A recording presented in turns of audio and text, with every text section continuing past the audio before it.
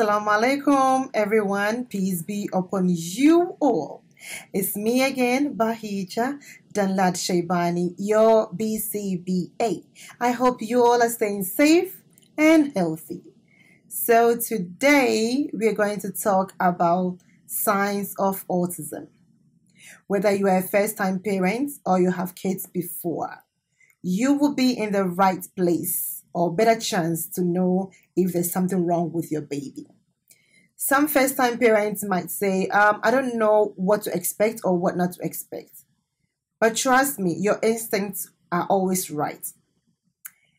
You have been around so many kids before you have your own. So you will know some things that a kid should have at some point in time.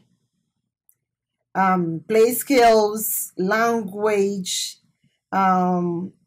interactions. There are some things that comes natural that you will probably know that your kid is lacking. So you would be in a better chance to actually know and tell if there's something wrong with your kid. We should not always depend on the pediatrician to tell us if there's something wrong or not. Because we go to the visit, we spend just about 15 to 30 minutes for evaluation. They will not be able to tell us exactly. They will not be able to see a lot of things that your kids are lacking in or what they actually can do. Yes, so you could be at a doctor's place and you might think that your kid doesn't do some things, and then from nowhere, the kid does something, you go like, oh, he couldn't do this before, right? It could be that it just happened that the kid could do it, but you never observed it, right? Or you might think that, oh, he's able to do something. And then you go to the doctor, the doctor says, oh, he can't do this or he can't do that. So parents are always in the better place to tell exactly what their kids are or what their kids can do. All right, so we're going to be talking about signs of autism. And before I even start, if you're given the MCHAT-R, which is the modified checklist for autism in toddler revised, please make sure that you are writing exactly what your kid is like. Do not shortcut it or do not add more to it if it's not like that. Just be careful how you fill in those checklists. That might be able to get your kid the right services that they deserve. So please be careful when you are filling in those MCHAT-R form. Okay, it's just a checklist to understand who your kid is better. All right. So I'm going to be talking about the signs in no particular order, because there's no particular order. It's just an observation that you have to do to see if your kid is lacking in this thing or your kid is actually engaging in this kind of behaviors, which are signs of autism. These signs of autism might or might not show early in your child or might just be overlooked. So you as a parent need to be really observant in everything your kid is doing and catching things that are lacking and making sure that you are addressing that appropriately and immediately. So these signs of autism, not every kid would have all these signs I'm showing or I'm going to be talking about. Most of the time you can have some of them, but mostly you can see some kid having almost all these things lacking, or they are actually engaging in that.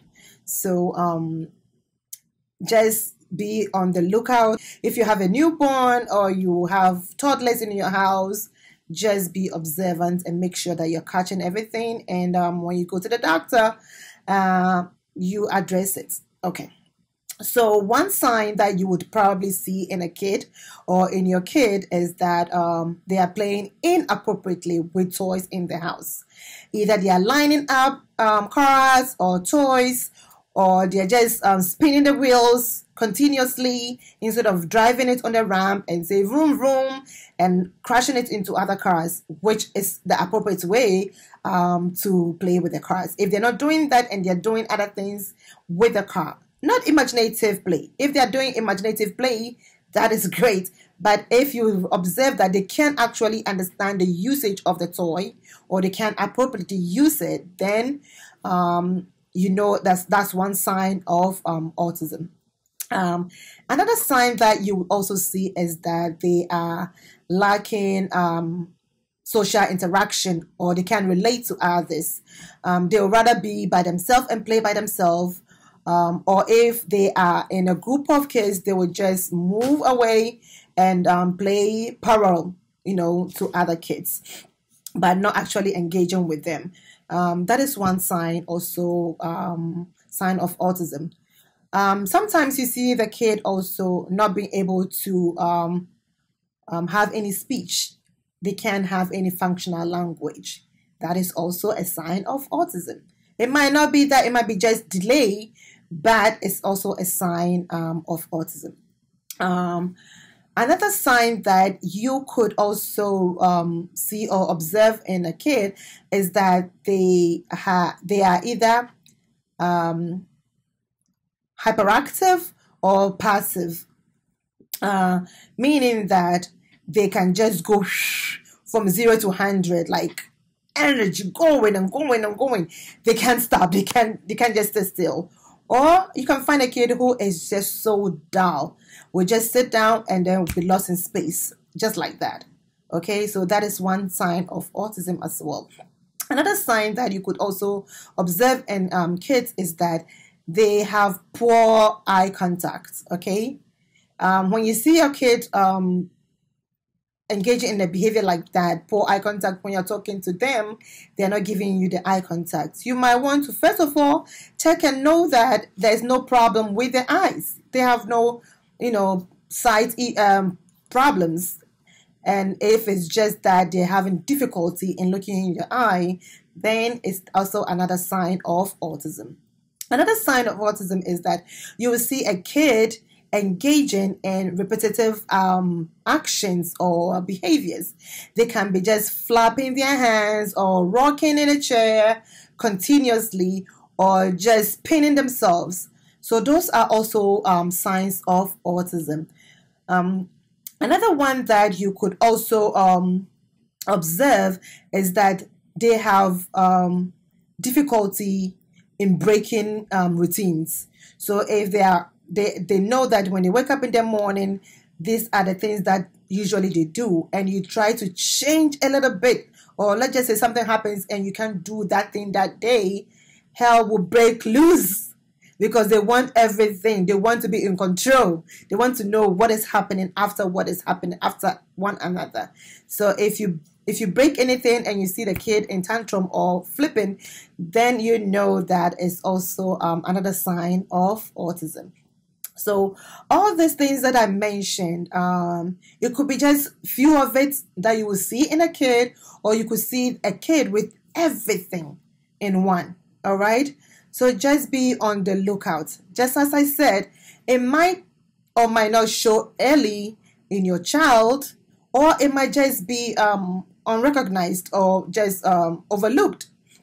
And then later on, when they actually are supposed to be catching up with their peers, then you see they're lacking in things.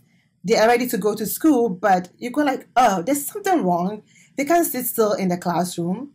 They can't talk, or they can't even use the bathroom independently.